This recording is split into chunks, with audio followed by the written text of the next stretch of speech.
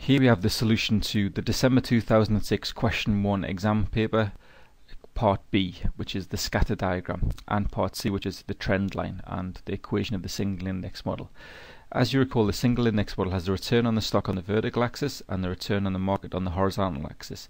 We have the stock levels in column C and we have the market levels in column B. So first of all, we need to generate the percentage returns.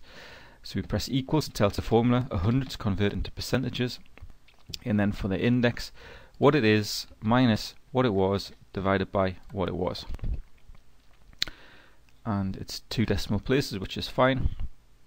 We drag it to the right to get the stock data, and then whichever way you're familiar with, copy and paste it down.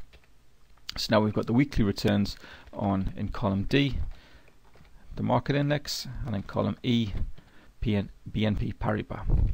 So now we want to draw the scatter diagram. So I just use my cursor keys to highlight the data, and I remember that I want the return on the market on the horizontal axis and the return on the stock on the vertical axis. So I click here for Chart Wizard, XY scatter diagram, and I choose this subtype. And I click Next. So here we have in column D the market returns. In column E we have the stock returns. So if I click the series tab here, I have to just make sure that they're in the right order.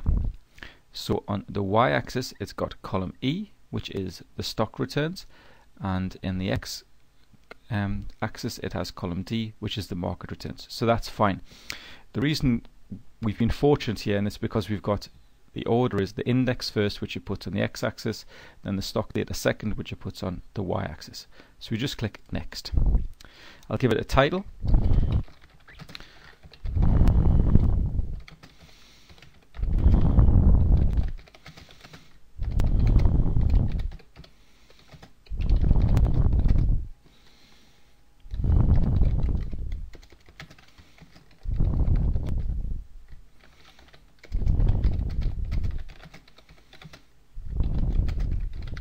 Just given appropriate labels here.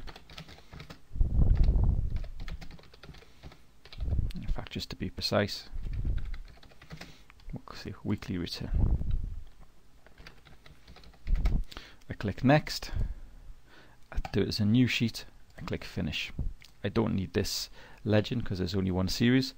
I right click on here to format the plot area. I don't want the grey area like that. So here there's our scatter diagram. As you can see, if we split it into 4 quadrants, we've got the northeast quadrant and the southwest quadrant. That is where the large majority of our dots lie. We have got some outliers here in the southeast quadrant and some here in the northwest quadrant. So that's part B done. Now let's